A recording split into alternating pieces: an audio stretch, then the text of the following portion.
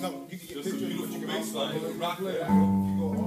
Nothing like being with family. On and off for like 12 years. Yes. Hold it. Guys, Yes. listen.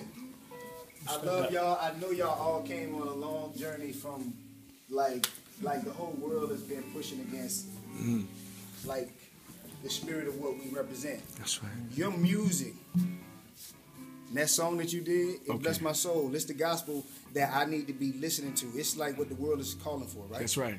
Because we need to be able to bless God, right? That's right. Who is God? People ask you, who is God? And then a lot of people will say God is many different names, and we got even many different names, right? That's right.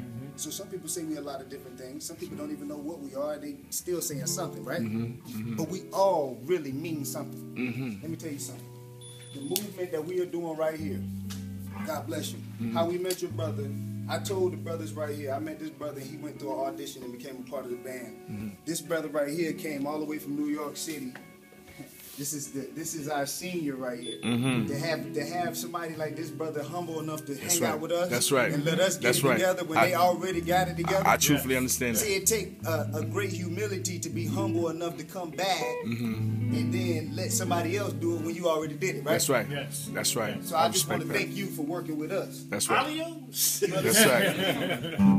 But listen, guys, it's a movement inside of us.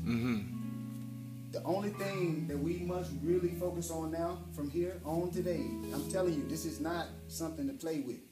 We met each other for a reason. That's right. I met your brother right there in the park, Shy. Because I told the brothers, I said, we're going to take what we got. Mac, I told him, Mac was in the military, highest level, living really good. They fired 30,000 people the same day. When are we going to realize, guys, that we can't put our